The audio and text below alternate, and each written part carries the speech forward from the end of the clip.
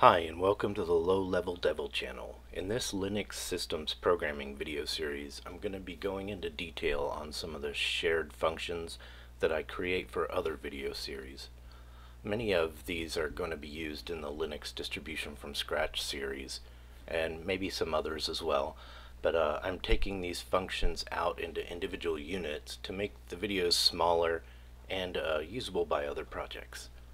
So in this specific video, I'm going to show you how to copy files and directories in C. So let's get started. Alright, first I'm just copying some of these headers in. You can just take a look at them to see which specific ones you need.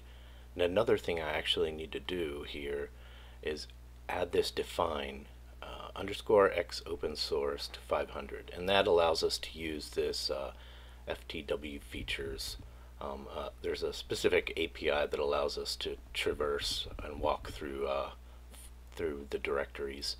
So I'm creating this initial function here called copy dir contents, and it's essentially going to take the contents of path and copy them into the to locations. So it's like path /star into to /. So, but not actually copying the path base as well. And this is something you kind of do pretty often, but I'm creating a utility function for it here. Alright, so to start out with, first thing we need to do is create a return value, which I'm going to make a call to nftw, and that takes the directory, which we're going to have path, a function to process it, which I'm calling CP callback, the maximum number of file descriptors I'm using 64, and ftw phys I'm using for this parameter. That it doesn't follow symbolic links, it just does physical files and directories, because that's all I need. Alright, so now I want to actually implement this CP callback function. So CP callback, so it takes a certain defined structure here. So the very first field is a constant char file path, then a struct pointer to a stat pointer, type flag, and then this FTW buffer, and that's just defined by the API. Now, one drawback of this nftw function is that you can't pass a void pointer in to pass things into your callback function. So I have to create some static variables here. I want to be able to access the from and to paths. And because of that, I need to make sure you can only call this once. So I'm just going to create another static bool called copy busy. So it'll fail if you're already calling the function, so it's not multi-threaded. Alright, so if copy is busy, then I want to essentially error out, and that returns, let's make it return a bool instead, and I'll return ret equals 0. There you go. Okay, so now if copy is busy, I'll just fprintf and to std error. I'll say that copy is busy. So that's one drawback using this. You can't use multiple threads without at least a simple design like this. Okay, and so then we'll say copy busy equals true. Before we call it, set the path, the to path, and the from path.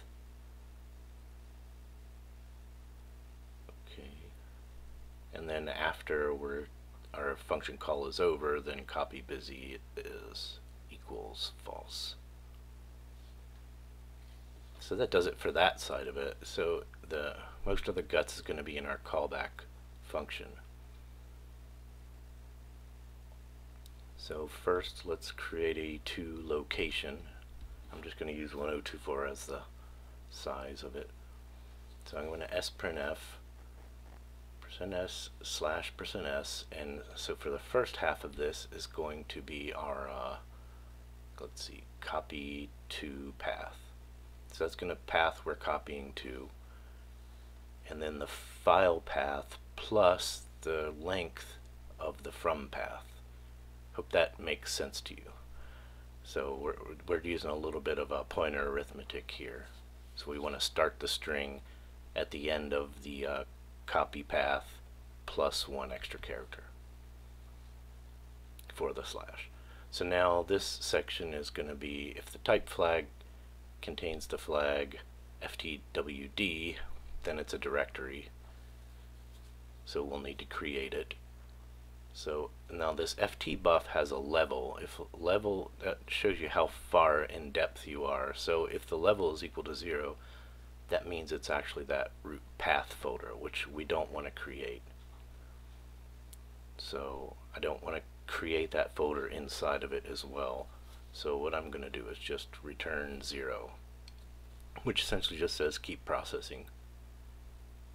As long as you return a 0, then it keeps going through its directory traversal. So otherwise, I'm going to make that directory of 2 location, and I'll give it 0775. So if that fails, I'll just print out the error, failed to create directory. And then I'll return a -1, because if you return a non-zero, that'll stop its processing, and that'll be the return value of the function essentially. Yeah, the ntfw will return that value. So now if it's not a directory, so we'll say else, well, if not copy file, is we're going to create a function called copy file where we take a source and a destination. Then that's going to return an error as well. Otherwise, we'll return 0. So now we need to create this copy file. That's going to be a separate utility function that I'll just create right up here. So to start with, I'm going to make it a bool, because make it a simple interface. It's going to take a const char from, and then a char to. Maybe make that const, or yeah, I don't think I want to make that const. Alright, so the first thing we're going to do is create a file object and calling it ff from file from. We're going to try to open that from file in read mode. So if that fails, then we'll just print out a error, can't open the source file, and we'll return false. So now we'll create the next one, ft for file 2, and now we want to open the 2 file in write mode. Okay, so if not ft, then we'll print the error, can't open dest file, and return false. So otherwise, now we want to actually, we got them both open, so we'll want to start copying them. I'm going to use a 4K buffer. You can make it really whatever size you want. Larger is going to be faster, of course. So size t, r equals 0, so that's going to be the amount of bytes read. So r equals fread, the buffer, 1, and then the size of buffer, and then the ff file from stream. So while we're reading, we want to just call fwrite to write to that ft file. And we'll write the same data, buffer 1, but this time r, which is the number of bytes that it read, and then ft.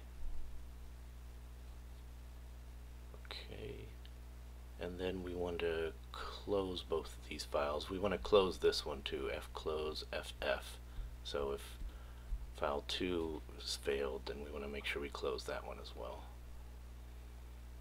Alright, so now we're returning true at the end, and that's pretty much all that there is to this. you can create a little main function that'll test it out for us. Alright, so let's see. I'll just call this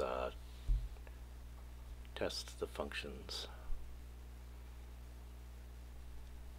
In main, let's see, we'll return copy dir contents. We'll copy the directory A into directory B, the contents of A into B. So if we look here, I have a directory A which has a file 1, then it has a subdirectory B which has a subdirectory C that has a file 2, and a subdirectory D which has a file 3. So I put multiple layers in there just to make sure it goes through all different layers. So you can see A1, ABC2, and ABCD3 all have different contents. So now I'm going to make the directory B. That's where we're going to copy this stuff to. So again, there's the contents of A. So now if I just run GCC to build that, and that's going to create an a.out file. So if I run the a.out, now I can say find B, and there's the contents of B. It's the same directory structure, cat B1, cat BBC2, and cat BBCD3, 3.txt. And those are the same file contents. So that's pretty much it for this video. It's mainly just to show you how to copy file and directory data and be able to do it recursively. So this function is actually going to be used in the Linux distribution from scratch series. So when that video comes out, I'm not going to go into detail on this function. I'm just going to copy and paste it and refer to the video if you want to see the details of it. So again, I hope you enjoyed this video and learned something, and please, if you do like this, share it with your friends, share it where you can, like, comment, subscribe, and all that. And thanks for watching.